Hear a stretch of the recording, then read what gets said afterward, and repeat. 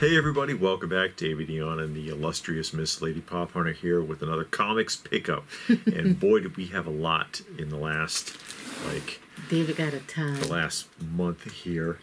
And who went first last time? I don't know. I'll go first You because wanna I go have first? less. Okay, you have less. I actually have more, but I put my books away. She did put some away, and now she don't know where they are. Well, I know where they are. I just don't know which ones I got. And I didn't want to look it up, so I pulled out some that I think... And especially got carried away because we just came from Toylanta as well. Yeah. And that added a lot to it. Yeah. So first, one of the very, very, very few Spider-Man books that I'm going to ever get. This one is it's Marvel Team Up number 24 featuring Spider-Man and Brother Voodoos. And if you've been watching a while, you know that I got the Brother Voodoos. And I looked it up to see all of the issues that he's in. So he's in quite a few. Crossover stuff. Yeah, crossover stuff. He's in Marvel Team Up, the Marvel 2-in-1. Oh, yeah. He's in actually Werewolf by Night. I just remembered, and I did get some of those. I don't have them out. I just remembered that. But I have all of the ones that he's in Werewolf by Night. And I think it's one more that I need. And then my Brother Voodoo run will be over. And I like, I don't know if he's a superhero or not, but I like people that, you know, are obscure. They don't get a lot of attention. And that's what I like. Of course, I like my Now these are cool. Yeah, the Frankenstein monster or the monster of Frankenstein. Yeah. It started off as monster of Frankenstein, and then it turned into Frankenstein's monster. So. And it's an obscure Marvel series that's pretty cool, actually. Yeah. So, I got these from Toylanta. Yeah.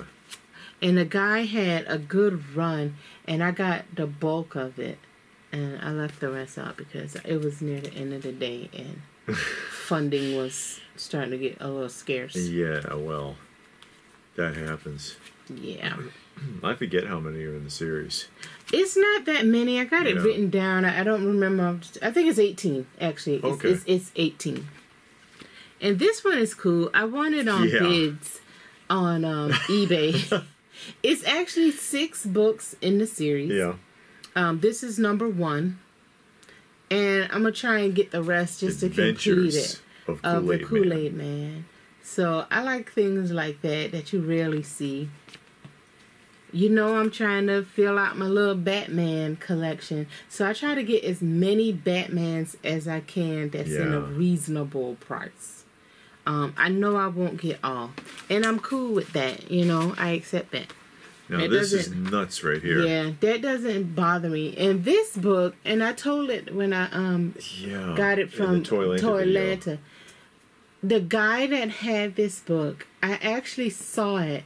It was either 2 or 3 shows back. Yeah. He was at a show. It was at the end of the day. And I was just flipping through his box, you know, kind of waiting because David was looking at something. And I saw this book.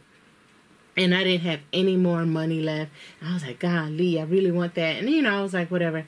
And I couldn't remember the number. I tried to look it up on eBay. I looked.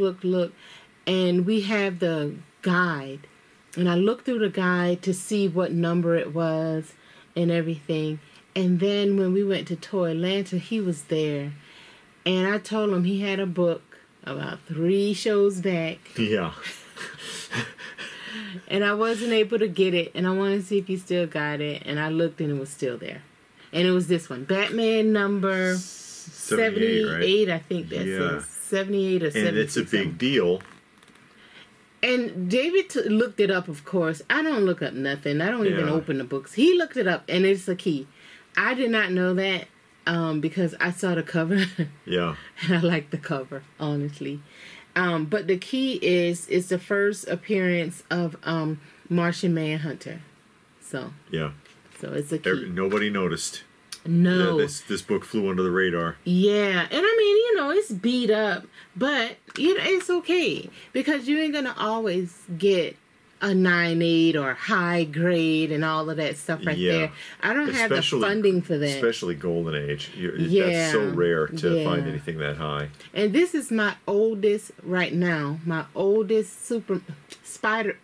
Oh, Who is it? My oldest Batman book. Hopefully I can get some that's older. I really doubt it. But I'm happy with it. That's pre-code, though. That's cool. Yeah, that's what I'm saying. Cool. It is. It's pre-code. I think it's 1953. Yeah, it might be. I'm not sure. But I realized that when you get to pre-code in Batman, the prices go ridiculous. So I'm happy if this is the oldest one I'll ever get. I mean, I don't mind a raggy book. Now, I won't get one that has half of the cover torn off. I mean, I understand why they did it. I don't want that one. But if I can just get some spine ticks, it's not that bad because the cover and the centerfold are still attached. They're still attached. Yeah. It does have a lot of color breaking. Yeah. Okay, yeah, sure. But it can be wiped down. It can be pressed. It can be made to present even better. Yeah. He had it in a rough bag. I brought it home and put it in a Took care of it, yeah, pretty little Mylar bag and a nice board, and it looked better already. So, with a little pressing and a little wiping down, I can get it to present better. Who's going to press and clean it for you? You know. Oh, I do?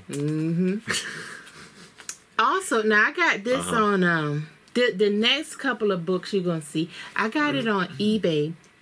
This one seller and he was selling his books one by one. Nobody was bidding on his books. He had it for like 99 cents. I'm the only one that bid, and I won them all. And and he combined the shipping and everything, so I really didn't pay that much. And I'm all about the EC horrors. I'm fine with the reprints. These are all reprints. Everything you're gonna see is reprints, and I'm cool with that. I'm cool with the reprints. Original ones, especially covers like that were part of the Sodi. Yeah, they'll be Seduction of the Innocents. They'll be ridiculously expensive. Yeah, because this one, I think it fetches like $2,000-3,000 with the severed head and all of that. Yeah, and she's talking like low grade. Yeah. Yeah. So, to have a reprint, all it did was reprint the cover. It's the same story. I'm fine with that. I am totally cool with that. Hone of Fear, and all of these came from the same seller.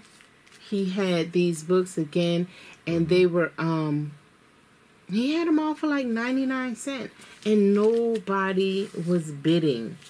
So I took advantage of that because I really wanted this set. And sometimes you can find it, but people are starting to want some money for them. Over $10. Yeah. Shoot, it's like I don't want to pay over $10 for nothing. So in the stories, I've read a couple of stories already, and the stories are actually pretty good. Yeah. So I can't wait to read the rest of these stories. And this is Vault of Horror. That's a cool one. Yeah. And the next one I really like. That one's a fortune, the original one. Yeah. This one, because as you know, not only do I like the EC horrors, I like the suicide covers. So you get both of them. You get an EC horror book and it's a suicide. I haven't read the story yet, but I can't wait to read the story to see what this is all about. And the last one is Tales from the Crypt. Yeah. And again, no, I actually got these two right here. I actually got on Macari. Somebody had it cheap, and then of course I had to ask for a discount. So, because Macari allow you to ask for discounts. Yeah. So why not take advantage? See what people are going to say. Sure. And that's it for me. That's a lot. Yeah, that's a lot. See, what if I didn't put some away? Oh yeah, what if you didn't? We'd still be here in about 30 minutes later. Well, oh well. Yeah. Okay. Now it's David's turn. Yeah, it's David's turn. Some Marvel Godzilla, which I found at the Toylanta, and these in particular, because you find them from time to time, but they're in like crappy condition. These are in fantastic condition. There isn't a tick on these. Mm-hmm. There's very little that would have to be done to press and clean these. You know, I don't even think they need to be cleaned. A couple of them could stand a little bit of a pressing, but aside from that, there's really nothing that needs to be done. They are really clean examples. And anytime you find like bronze or early copper that's that clean, it's worth taking a look at it. And these came from Toylanta, the Godzillas. And then I like how he's fighting Devil Dinosaur there. And it's like Devil Dinosaur is like his same size, same equivalent size, and that just doesn't make sense. It makes comic book sense. Why Godzilla would be bigger? He'd be way bigger than Devil Dinosaur is just a Tyrannosaurus. Oh, okay. And yeah, Black Goliath #1. And this is in really good condition. He had the whole run, but the other books were pretty rough. Oh, okay. But this one was really clean, which is a surprise. There's only 5 books in the title. Oh, okay. There's only That's not 5 bad. issues. Yeah, there's only 5 issues. Are you going to get those graded? I don't know. Maybe. And I have a big Hulk run. I have like this crazy big Hulk run here that I got all as a lot. And that's 102, which is a key, obviously, because this is the transition issue where, what was it? Tales of Suspense with Hulk and Submariner becomes Hulk, issue 102. And there's a handful of keys in here.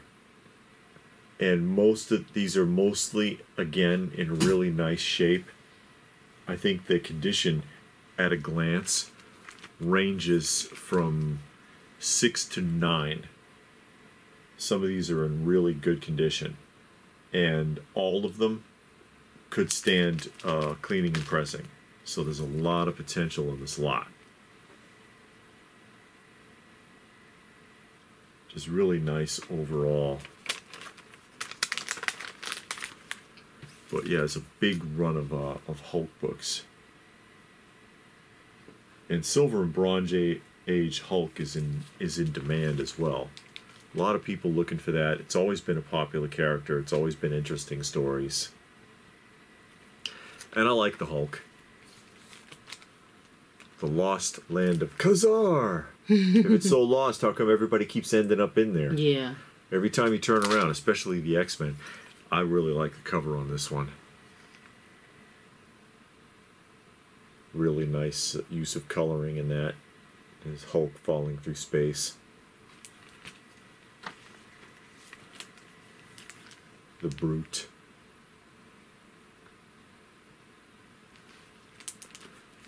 Where falls the shifting sands?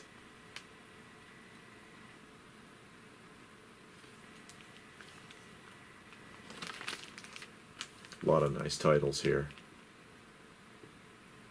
Or issues from this time period. Mm-hmm. And these are all Bronze Age? Silver and bronze. Okay. It starts silver and it transitions to bronze here. Mm.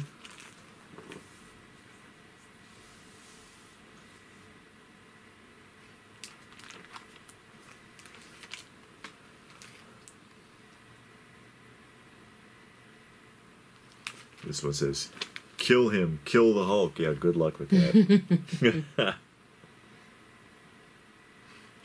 Here's a Hulk and Thing battle, and those are always popular with collectors. The Hulk versus the Thing. Yeah, they like those. Mm. Well, the Thing mostly gets his ass whooped, but they like that. Hulk and Thing, any of the big hitters like Hulk and Rhino, Hulk and Juggernaut, but mostly the Thing, because the Thing's not a villain. But the Hulk is not a villain. No, but you know, the conflict of interest or misunderstandings, stuff like that. Mm-hmm. But again, all really, really clean. A lot of potential there. Hulk fights with Abomination a lot too. Speak of the devil, here's the Abomination.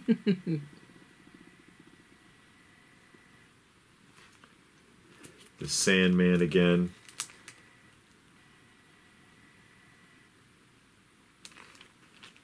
Hulk versus basically everybody. A lot going on there. So, I mean, what are the stories about? It seems like all he's doing is fighting other, other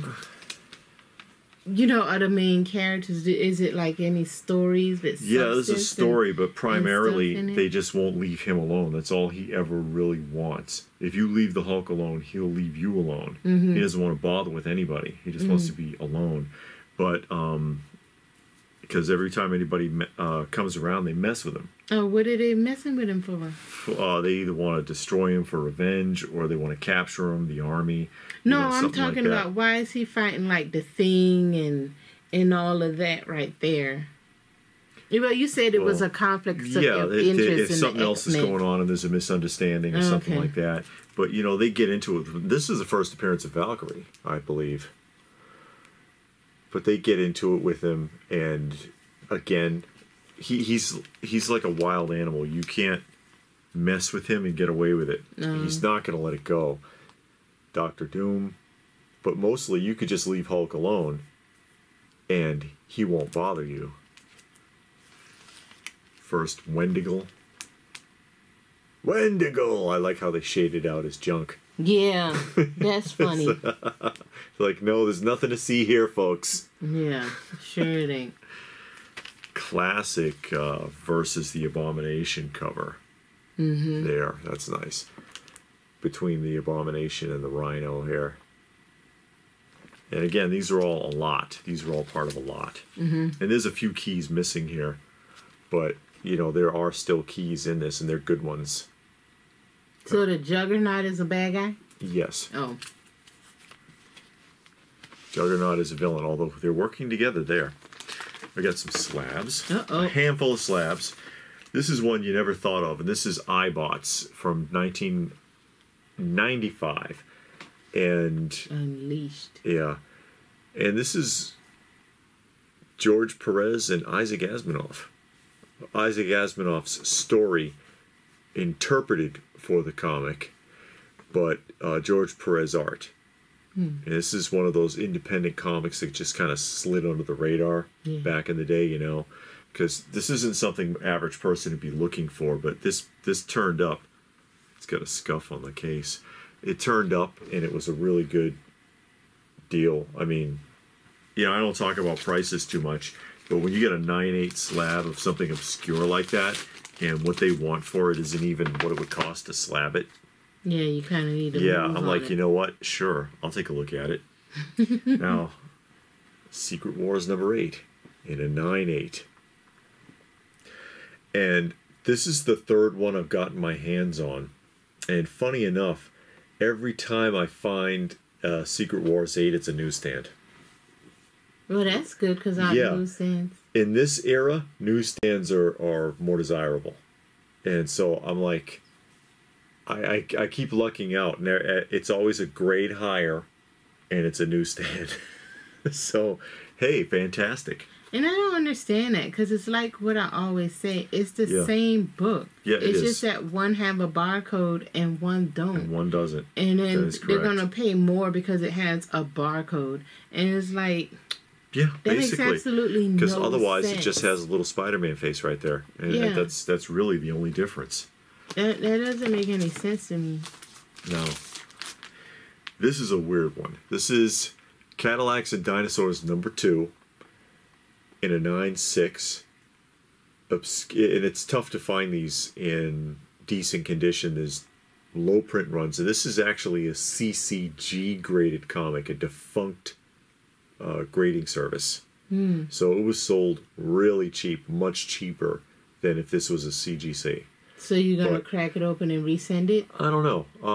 Because, I don't have a problem with it. I like it. And it's every bit of a 9/6. It's not improperly graded, I don't believe.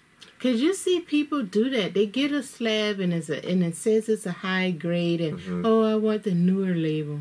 Yeah. So then they crack it open, send it back, and then they get it back and the grade is lower. And that has happened. You gotta be careful with that. Now this one I did a short on when it came in because something weird happened with it. Oh, okay. And this is the Crow number 4 from Caliber Press. And even I know these were all reprinted like 4 times. I know it's hard right there because it's all so black. 1989 Caliber Press, The Crow, very, very popular comic series. Good movie, terrible sequels, tragic film because of the death of Brandon Lee. But didn't he die in the first one? Yes. Oh, and they still did made sequels, and the sequels are crap. But this one was damaged by the bubble wrap. And it's a 9.2. Tough to get any kind of a decent grade, but you can actually see all those spots? Yeah. It shows up really good on the back. That's from the bubble wrap, and it will not clean off. And so I'm like, I was looking at it, and I'm like, there are some pressable defects in here. So, I mean, I could crack it and clean it up and send it back in. The case is weirdly messed up. It looks worse on the back than it does on the front. It's kind of hard to see it on the front, but it is there. But really, really good price. And it wasn't like this when I sent it in. Or rather, it wasn't like this when it was sold. It just arrived this way because of the bubble wrap. But then again, you know what? That's why they put these Mylar bags over these cases, because that acrylic does easily scuff up. But that's not scuffing. That's like imprint. Yeah, well, I mean, it's probably the bubble wrap rubbing on it, and it just ground down that acrylic that much. That's how sensitive that stuff is.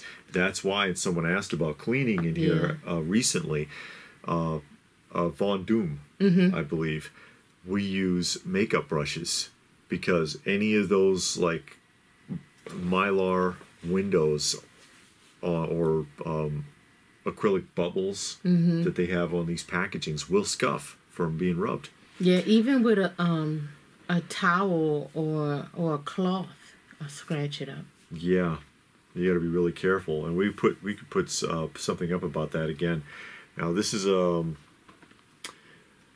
Tales to Astonish, number 90, first Silver Age appearance of Byra, but also the first appearance of the Abomination. Oh. And this is a book that looks like it has pressable defects, as they say. It's got marks on it that could be cleaned up.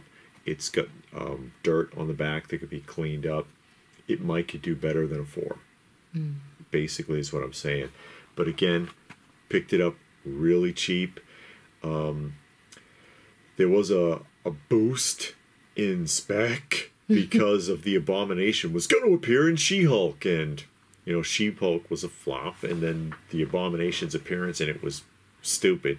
Oh, he was in it? He did show up in it as the Man, not the Abomination, I believe. Oh. We didn't watch it, but I saw a clip, basically, and it's just dude not in Abomination form in a jail cell or something. And so spec tanked, and when it tanked, I snapped it up. Because that's what you do. Don't buy things on spec. Don't do that. If it's a book you would like, which, you know, classic Hulk villain, sure, I want one, but not on spec. You wait till that cools off. Strike when the iron is cold, basically. And then this one was a great deal. If I can open the bag. Trying to reduce glare, guys, because we've been going on forever. This is the last one. And this is Batman 79. Batman 79 and a 5.5, right? Yeah, 5.5. And it doesn't look like it's ever been worked on. And this is an old CPCS case. This is the one that, like, I could peel this open with my fingers right now and split it. There are defects that could be pressed. It's not a key, but Golden Age Batman. And oddly enough, the issue that follows yours. Yours was number 78. Oh, okay. This is issue number 79. Oh, that's cool. So it's the one right behind yours. Crackerjack prize on the back. Again, it's a little soiled. This could be cleaned up a little bit. And it got a little wrinkling, like right in here somewhere. Yeah. But that's a really nice looking book. Vicky Vale looking like a pain in the butt. Yeah. Whining at Batman because I guess his pager's going off. He's like, oh, the bat signal, gotta go, baby. And I bet you she's not as annoying as Lois Lane. No, probably not, but nobody's as annoying as Lois Lane. No. Cracker Jack toy, that's amazing. Only 25 cents in coins and 2 Cracker Jack box labels. Oh, I guess okay. you mail away for this from Cracker Jack. Hmm. But yeah, this is that's cool, and I think it's an interesting coincidence that you found 78. And we got it from the same guy. We did get it from the same guy, actually. Yeah. And he didn't grade this stuff because he don't like slabs. Because I talked to him a little bit, and he was, I don't know if anybody realized that, but interesting. Yeah. Anyways, that was our pickups. That was our pickups this month, which was a lot. And, it keeps saying we're not going to get as many comics this month. And then we end up with a buttload of them. But, hey, what are you going to do? I mean, you can get some great deals on eBay if can. you go to the auction. Yeah. You buy lots, or you find somebody like I got. Or again, the Hulks. This was all one bulk lot, and it was not. The guy didn't want much, and he was looking for a collector to sell to. Yeah. He didn't want to sell out to a dealer, and I was like, I'm not going to sell them. I want this to work on my Hulk run, and I got a really sweet deal because of that, and I appreciate it. Yeah. But yeah, you get lots are better. Yeah. Bundling works better. Find the deals where you can, and it's now is the time, as they've been saying. Yeah, because things are going down. Yeah. People need money. Comics is not moving that much. So now is the time, if you got a couple of pennies left over, to try and buy something. Yeah. And people speculate, they're like, well, it could go down further. It could. It could. But this could be the bottom. Yeah. So you don't know how deep that goes. So if you have an opportunity, without having a FOMO aspect of it, like, oh my God, if I don't get this now. No. If you know it's a good deal and it's something you actually want, think about it. And that's the key. If you actually want it, don't just buy something because you saw 3 videos that say top 5 books to buy now, and all 3 of them named 2 books, 2 of the same books. Like, oh, 3 people said I should get this book. Yeah, it's a hot book. Buy it now. Yeah. That's why we did the anti-spec video a couple weeks back. Yeah. But anyways, what did you think, guys? Do you like our haul? Let us know what were your thoughts in the comments section down below. Please do give the video a thumbs up if you got something out of it. We hope you did. Share it if you can. Subscribe if you're new. All of that good stuff. And if that's it, then what more can we say? But thanks for watching, and we will see you again soon.